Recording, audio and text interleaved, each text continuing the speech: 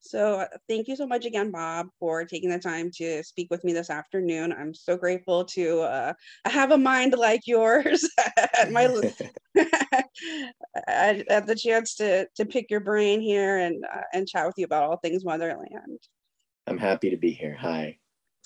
Well, as gracious as that greeting was, I kind of have like a little bit of a bone to pick with you in a good-natured kind of way, because I mean my man Alvin, man, he took my precious sweet summer child Penelope and turned her into a sacrificial lamb.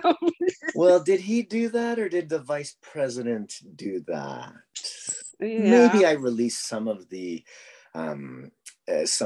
stuff that got her, but was it my decision?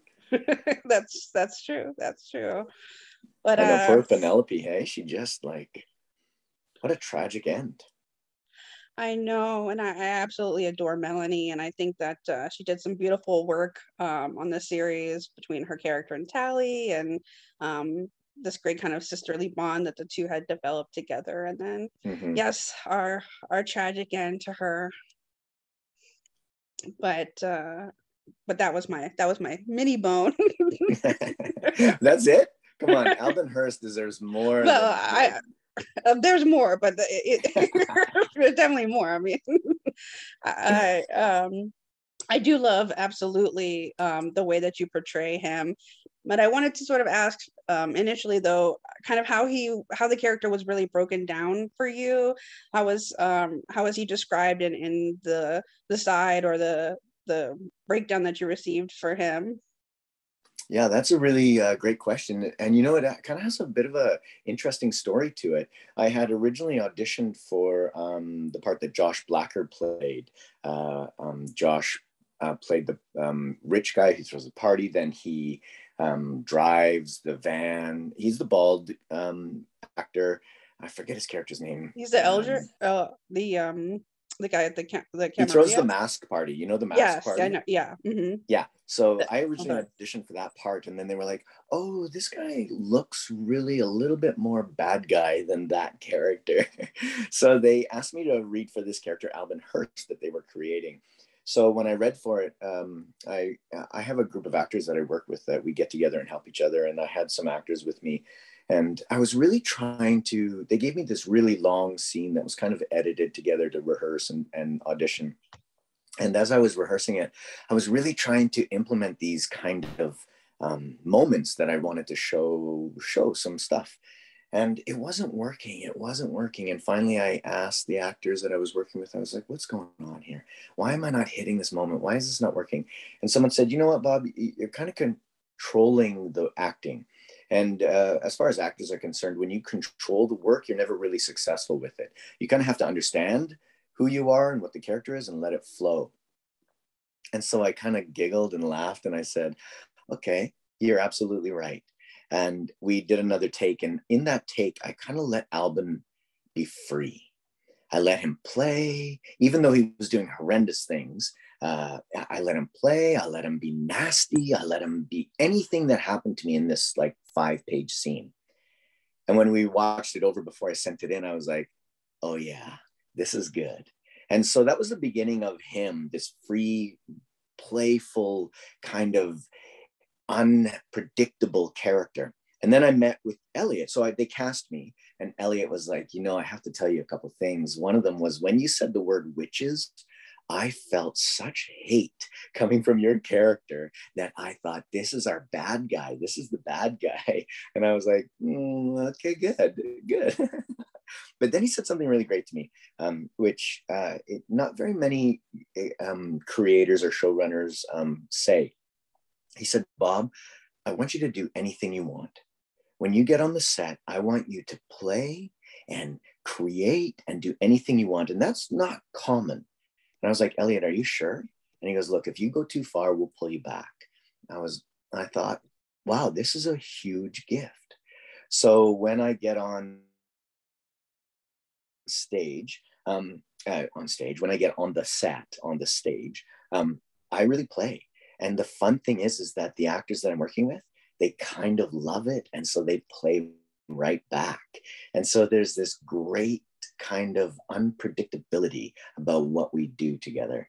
And so you see that Alvin smiles, he's a little playful, he becomes this like religious zealot with his quotes and stuff. And yeah, and so that's kind of how the character got created. There's a couple more things I can talk about in there, about certain things that happened. Do you want me to? Yes. I mean, because I was going to say, I mean, Alvin has this great, like, certain cadence to his voice, this inflection. Like you talked about the part where you said the word witches, and then you also have this kind of like confidence in a way, this like streak of swagger that only someone who like 1,000% all in, knowing or feeling, what they're doing is right on their right side, not necessarily maybe other people's right side, but their right side. and that freedom, it does sound like it's coming across on screen when we watch your dalliances that we get to see. That's really nice of you to say. Thank you. One of the great things, I'll tell you exactly where the voice came from if you want to know the truth. Elliot, when we were talking, he said, I want you to think of Hannibal Lecter.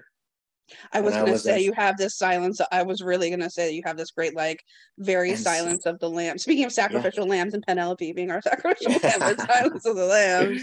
And so I was like, oh, so I rewatched the movie and I watched Anthony Hopkins and how confident he is and how he's just who he is, right? He's not, there's other characters in the jail cells that are a little bit more maybe mentally deranged or unhinged, but Anthony Hopkins is just who he is. And so a little trick, before every take, I usually say, hello, Clarice. And every once in a while I'll say it to the actor like Ashley or Taylor, and they'll kind of look at me like, oh, stop it. But the voice kind of comes from that idea. Next question. I was just gonna say though, your mannerisms too, like the mannerisms part as well. It's the facial expressions, it's the voice, but it's like also the mannerisms, that you become this incredible puppeteer. I mean, not puppet, but puppeteer. And that's what's also so wonderful to watch, is like everybody is at your fingertips and you just watch them dance in the way that you portray Alvin. Yeah, and that really, it's funny because I watched the episodes from season 2 after they had been released for quite a while. It's hard to watch yourself on film, I gotta tell you, it's really hard. But as a professional and someone who strives to be better at his work, I feel it's my kind of obligation to watch myself and see where I fail and where I succeed. So I watched the episodes, and as I was watching them, I was like, oh, I did that? Oh, I made that facial expression? And I hadn't even really realized that those things were happening. I just kind of lived with him inside me, right? And then whatever happened on the external was just accidental or, impulsive or instinctual. And so what I try to do is I try to have fun. I also know that there's huge stakes involved in my character and how he, he's living on the edge of life and death every single moment, not only for him, but for the people he's working with. And so there's this energy of who knows what's going to happen. And I just kind of play with that a lot. He's got this great resolute belief that, he's willing to die for his cause. And like you said, any moment that death can come. Yeah. Yep, it can. And what's funny is in season 3, oh wait, I can't tell you that. No, you can't tell me.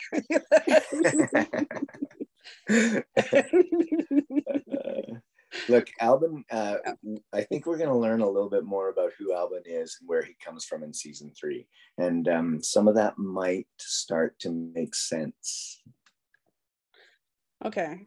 Because I was going to say, I mean, we don't know much. Obviously, we know, obviously, VP Silver's, some of his past, but we don't know like his connection to Albin and how that came about. And of course, Albin's history and how he got involved in this. So I was going to say, is Albin's ethos in part a result of his past, but that's also something that you probably can't really share in this regard if we get these breadcrumbs Man, I that you're wish I could sharing tell here you. at least.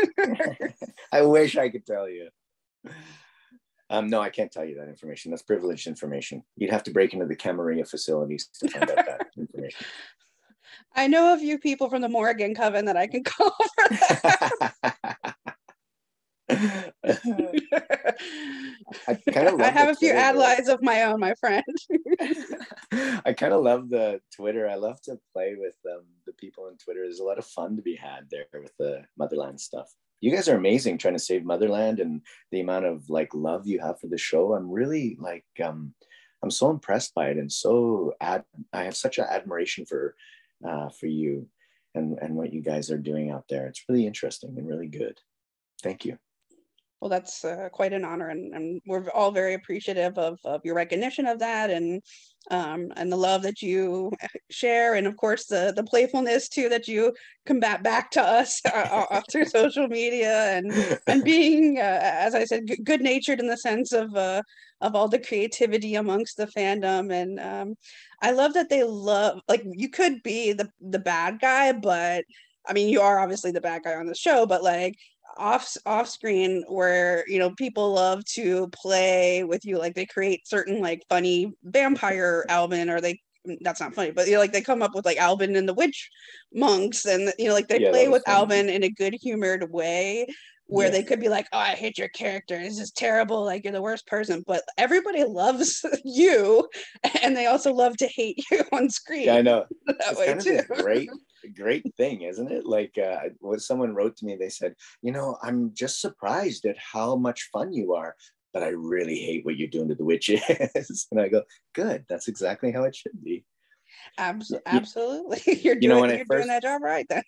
When I first went on set, I started to meet the leads of the show and the crew. And the first thing I said, one of our first shots, I said, okay, I just want to make a little announcement. Although my character is nasty and he does really nasty things, I myself am a really nice guy.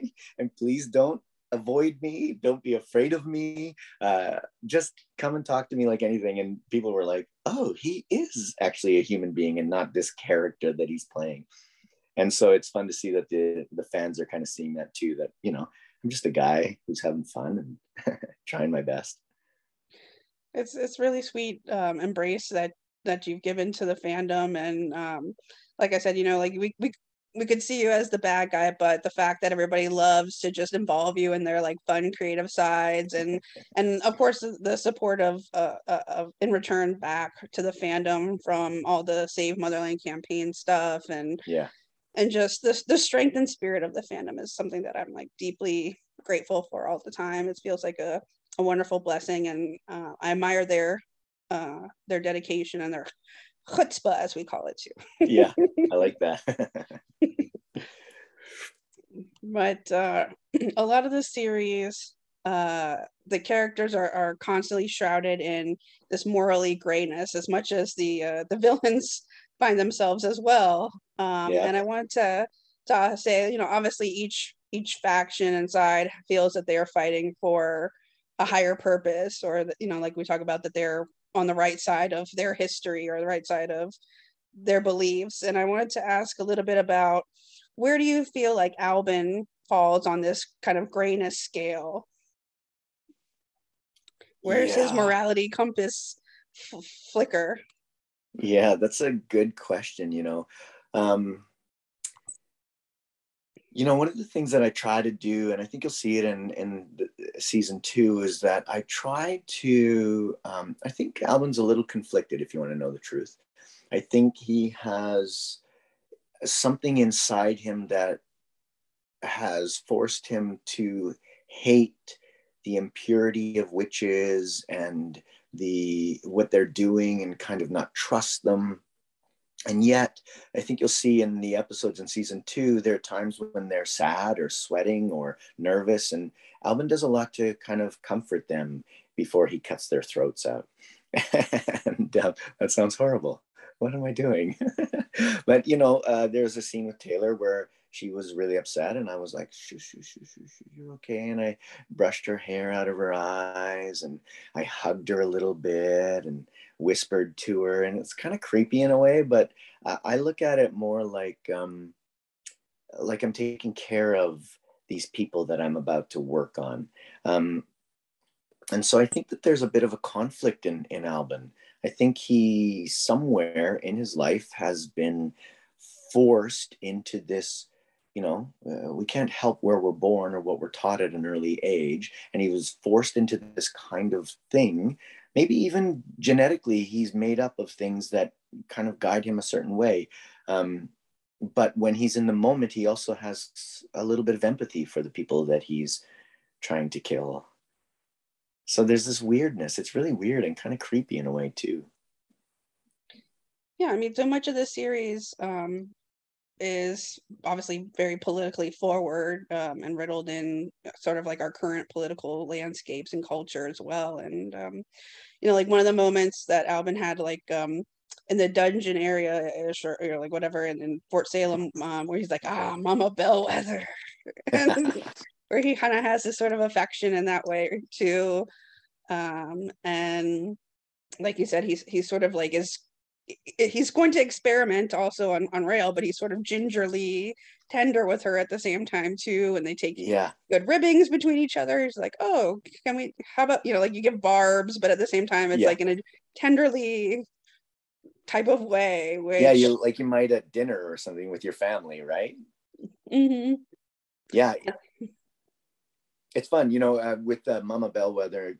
Kat is a longtime friend of mine. Well, I mean, we don't have dinner together, let's just say that, but we've known each other for many years, and it's always been very nice, and I love talking to her. So this was our first scene together, and I was really excited about being on set with her, and it was super fun to play with that. And we had a lot of talk about, how do you feel if I call you Mama Bellwether? How do you feel like if I play with this kind of language and stuff? And she was like, yeah, you know what, I'm grateful that you're talking to me about this, but let's go for it. Let's just like go for it, piss me off. And so that was a fun scene where we just we played, and Arlen was in that scene too, and we kind of just played afterwards. It was quite fun. It was really fun to work with her. It's sort of venomous in a way, but like the kindest venomous way. And that's sort of also like what I really love about the series is just you love characters, and new characters come in and you love to hate them, but then you find out something new about them, and that flips your perspective of that person. And look at Arlen's Nick Day, right? Like just nasty, and yet kind of on their side now. I don't know, right? Like it's a little weird what's going on there. And the other one too, of course, Scylla right off the bat was not good if you're on the side of the spring. Rhea. Yeah. But then they kissed, and yes. Romeo and Juliet went off on their own. Yes. Thankfully, without the poison part of it. The poison in Romeo and Juliet. Yes. But it's so nice because the Albin also puts these seeds into people's thoughts as well, just as putting the seed into Nicta's thought, like, well, thank you for doing these things because that allowed me to do what I'm doing right now. And then I know Nicta's like, what? Yeah, so great, right? All this revenge or whatever that I was trying to do. Yeah, such great conflict there. Yes. I just want to touch on one more thing too. That about about the playful jabs and the kind of the fun that we have on set. We really do enjoy being around each other, and it's always fun how as season 3 progresses, I will tell you this, I meet some of the other characters, and it's always fun. They're like, oh, I get to work with you today, what's gonna happen? There's this kind of playfulness, and the writers have been really great. Like there's some super fun stuff there. And so you know, we all kind of joke around about how we're going to get at each other, how we're going to, you know, oh, what if I said this? What if I said that? I will also say this. Sometimes I'm so confused by everything. I have to go to Brian Sudler and Elliot. I'm like, okay, explain this mycelium thing to me. How do the dead witch what? What's a witch bomb? What? I don't get it. And what's a wind strike? And so there's kind of a lot of stuff where, you know, it comes from the brains of Elliot, and it's a lot of kind of invented stuff by him. And so it's tell me. There's a lot of questions being asked, but they're so great. They just love to kind of talk and play and invent. And Yeah, I mean, we've gotten to see you play scenes with a large majority of the cast, but we talk about Rael and Scylla is one of the characters we haven't seen Albin go toe to toe with yet, and she's one of the most powerful in a sense because she knows all these off canon workings from her time amongst the spree, and I feel like Scylla would be a pretty good worthy adversary for Albin in a way, because she also is someone who's like 100% in her convictions as well, just like Albin is, and I feel like they would be formidable adversaries. And I love Amalia's work, so yeah, she's so great. I want to say so much to you, but I can't. Hey, let me ask you this. Okay. If someone were to kill Albin, who would it be? Oh my gosh, people wanted me to ask you that. They did?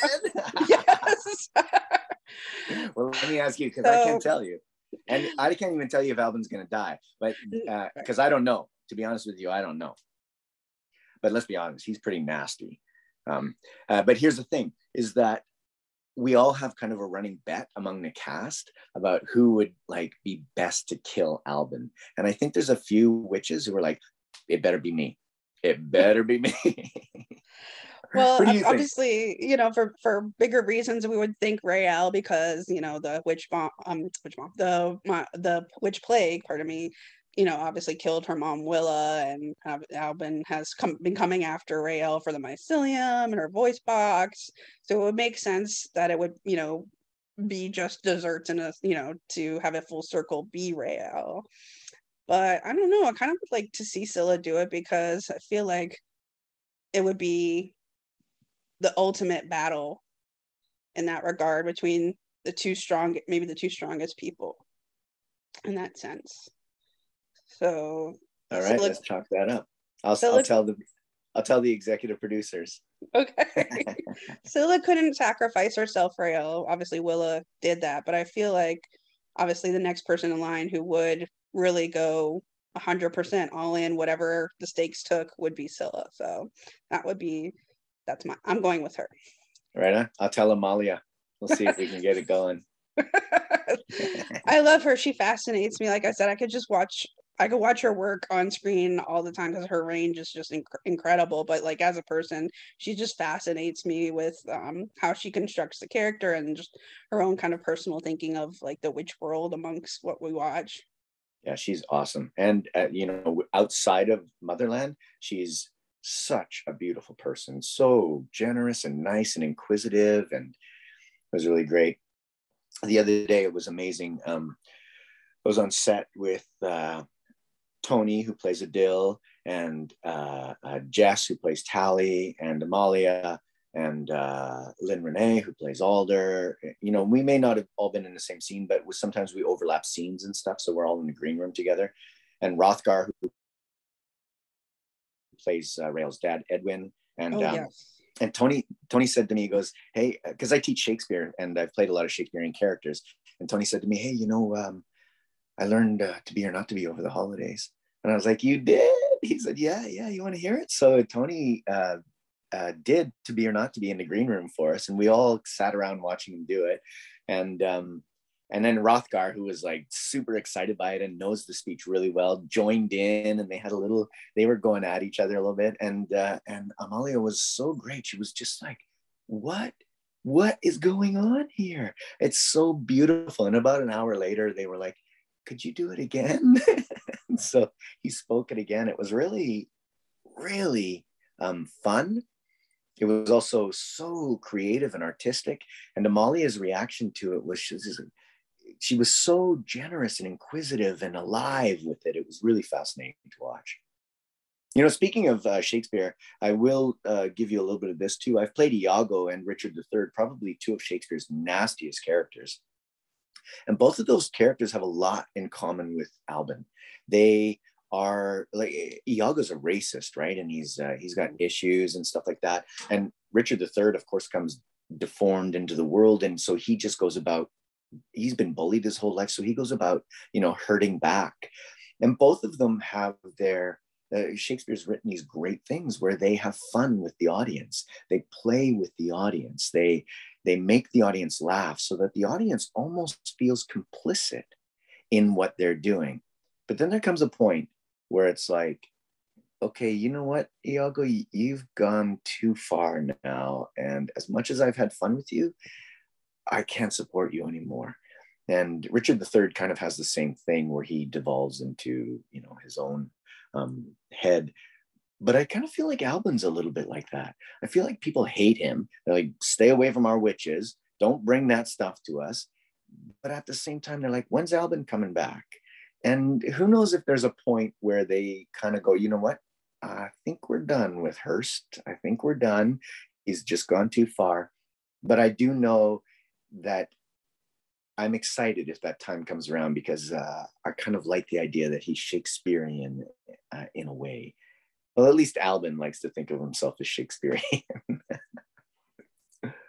Well, I mean, I definitely see the Shakespearean portion of Motherland and the best of times, worst of times. Yeah, The political, like we keep talking about, the political aspects of riddle within the series, for and that sure. political climate, and then the great life and death that is, of course, like the mycelium, like life and death, Rael, Fixer, Scylla, the Necro. So we talk about the great Shakespearean themes. Yeah, for Are sure. very prevalent within Motherland. Yeah, it's great. I love it.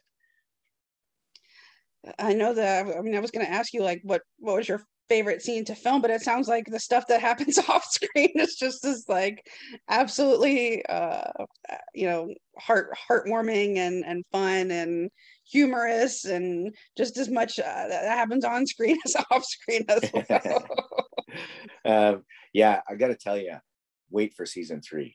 Like, oh my, crazy, so exciting. And so some of the best favorite scenes to film have been so far in season 3. There's a couple that are like, you wrote what? Oh, okay, let's go.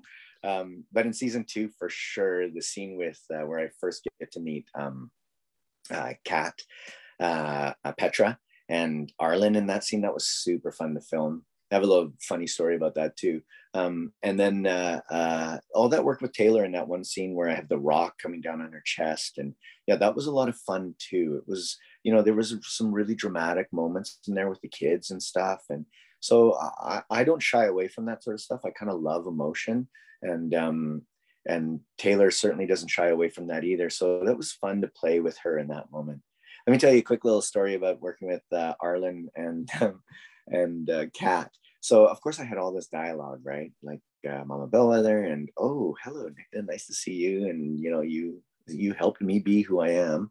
And it was a lot of dialogue. And so what they did was they shot me first. They shot my way. And so the other actors are off camera. And then they turned around and so I was behind the camera and they shot those two. Well, they did a lot of their stunt work first. And so I was sitting in the green room for a bit, maybe a couple hours. And, when I've done my work, like been on camera, you kind of feel like, oh, good, I can let it go. And we went back to shoot and we shot the first take. And it was a close up of Arlen as Nicta. And I started my lines, but I forgot them all. Like I forgot them all. And so she was sitting there looking at me and I literally was making up stuff that had nothing to do with the scene. That was just terrible, terrible dialogue. Finally, they yell cut. and Amanda Tapping, who is the greatest person in the world and such a great director, she comes up to me and she goes, "So, Bob, what the hell was that?" And I laughed. I said, "I am so sorry." And I went to Arlen. I was like, "I'm so sorry. I won't do that again. I'm so sorry." And we had a good chuckle. But she was awesome. She was such a professional. She stayed right in it. Even though I was spouting gibberish, she was still like, "I hate you, Alvin Hurst." Maybe actually because I was spouting gibberish, she hated me more. How dare you put me on the spot like this? Exactly. But that was a very funny moment from that. Kat teased me about it too. It was very, very awesome.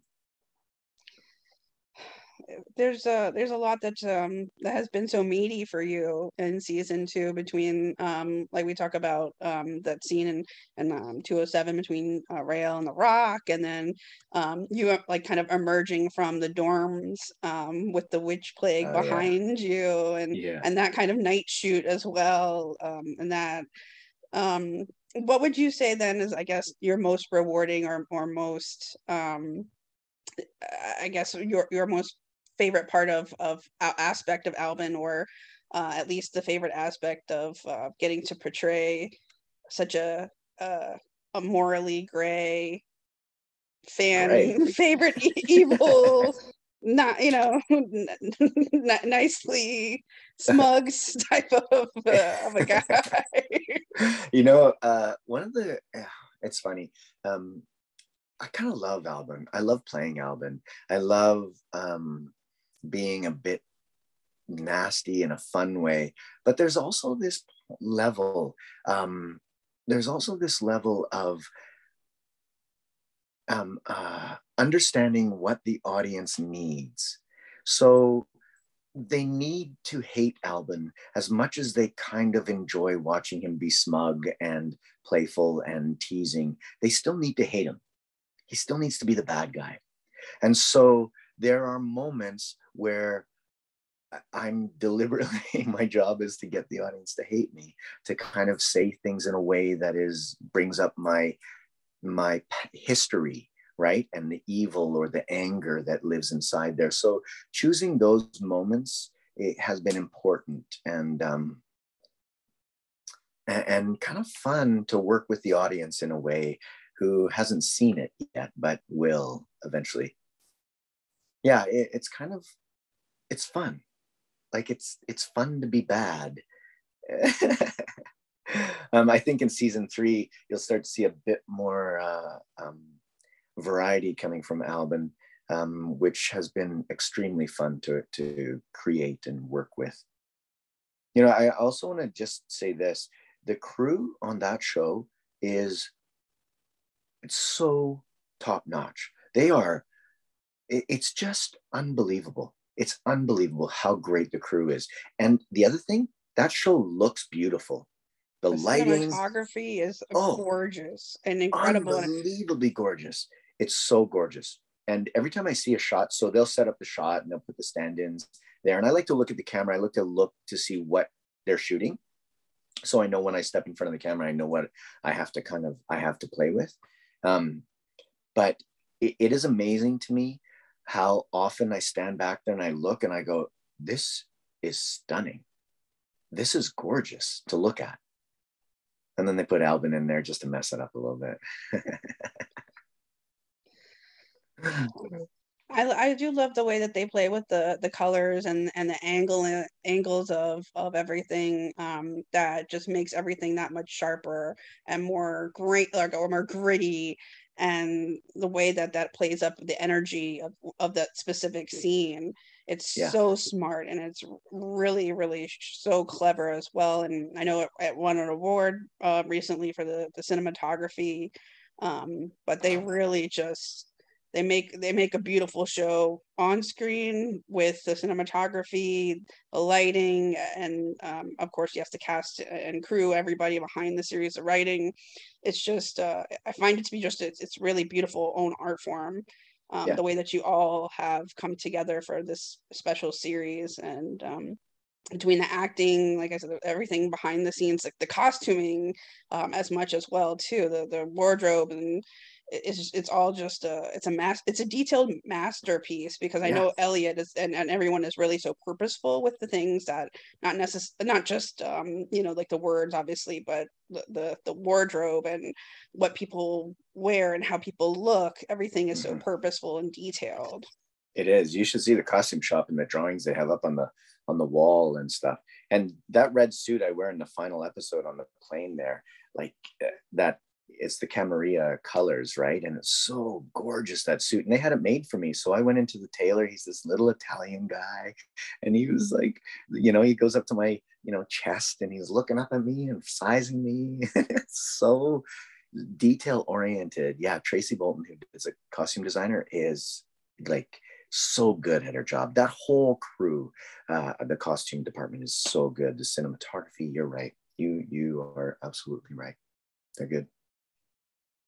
Everything is really foreboding and foreshadowing, and I love the way that it wraps itself around you when you watch as well. You're so encapsulated in what you're seeing, between the cinematography, between the wardrobe, between, of course, the words being said, and Yeah. actions and everything. It's just you feel so encapsulated so beautifully, and that's what makes Motherland such a beautiful and transfixing world Yeah, to it's want true. to keep it inside of as much as long as we can have it. Yeah, I please save it. Let's save it. I've been on sets before where the writers are like, okay, you know what, do whatever you want with this, just make up your own words or anything like that. But the writing on this show, we say pretty much what they wrote. Like, so that's a real, it's kind of like, those writers are pretty proud of their work, and it's really good. It's very interesting. Every once in a while, there's a little bit of something that's added in, a word here, a word there, but for the most part, we're following that script pretty tightly. Well, we talked about it a little bit, but that scene between Hurston and Rael, and practically every scene between Hurston and Rael is this great give and take, and this great chemistry that seems so innate between you and Taylor. And wanted to talk to you a little bit about. I know you mentioned before, of course, and playing with Rael, and being so gentle and menacing at the same time. But I wanted to talk a little bit about then how you and kind of Taylor may have kind of discussed or maybe played together in that sense, between that palpable poignancy that we see, thinking that it's maybe Rael's last moment, but then the energy kind of shifts once the mycelium takes hold. Yeah. Yeah. We, when we approached that, there was a lot of respect for each other. There was a lot of kind of, okay, what do you need from me in this moment? How can I help you? And, we both kind of, we took care of each other in that scene. Obviously, it's quite emotional for her. And for Hurst, it's a little bit more, inquisitive. What's going to happen to this woman? Can she control this stuff? What's going on? So there's a lot more kind of the scientist of Alvin Hurst in that moment than the empath. But still, the empath comes out certainly when she fights back, and he's going, shh, shh, shh, you're okay, right? Like he's holding his own daughter who's having a hard time. But so there was a lot of, when I was talking to her, I was like, okay, Taylor, so this is kind of the idea. This is things I want to do. Are you okay if I try this? And she was just like, absolutely, go for it. And is it okay if I get really close to you and sniff your hair a little bit, or just, feel what that's like? And she was like, yes, go for it. So there was a lot of kind of respect and generosity working with her to build that relationship. And then, of course, when she was, doing close-ups and the rock was crushing her and the kids were there and stuff, it was, I was like, likewise, as respectful and generous with her. I was like, hey, anything you need from me, you need me to be harder with you, you need me to be angrier or more loving and caring, you just tell me what you want, and I will give you what you need to play in this moment. And so, we asked from each other, and we kind of discussed things, but for the most part, there was just this kind of respect and generosity that we gave each other, which every actor should give to another actor, right? Regardless of whether or not there's animosity between the characters, the actors should always be generous with each other. Yeah, she's an amazing person.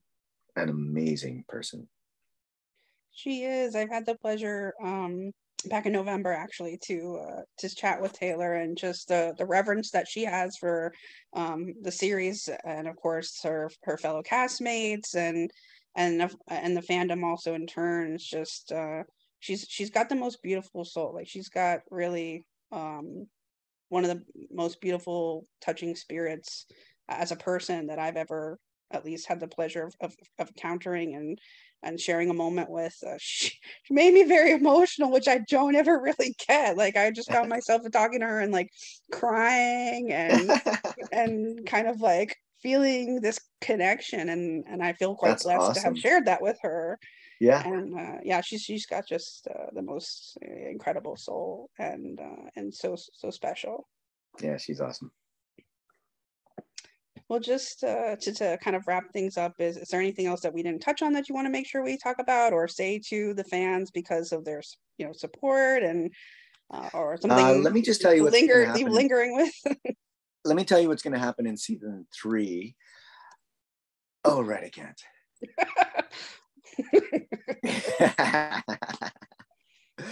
You guys. There's your awesome trademark, Bob. There's a trademark. The fans are awesome, and you guys make me kind of laugh every day. You kind of make it fun to go to work, and I'm really grateful for you guys. I really, truly am grateful for you. I hope I get to meet you all at some point in our lives here. It'd be great to kind of run into each other. I hope, with all these upcoming conventions or even a virtual convention, that, we'll get a chance to have you invited as well, because I know as much as giving and wonderfully you are on social media, that how much each of us, myself, everybody appreciates the interactions, even, like the sly comments that you give right back in jest are amazing. And everybody just goes kind of nuts, like, oh, Bob liked my thing, like, and the drawings, like the creativity Yeah, of the so switches, great. the drawings are so fun. And oh no, I kind of want to bring it back to the Albin and the witch monks, and kind of leave you be like, Albin. I love how they get pictures of me with these faces. I don't know where they're coming from, but I always seem to be smiling in a like evil, menacing way. You have been an absolute delight to chat with. Thank you so much for reaching out to me. I've had a great time today.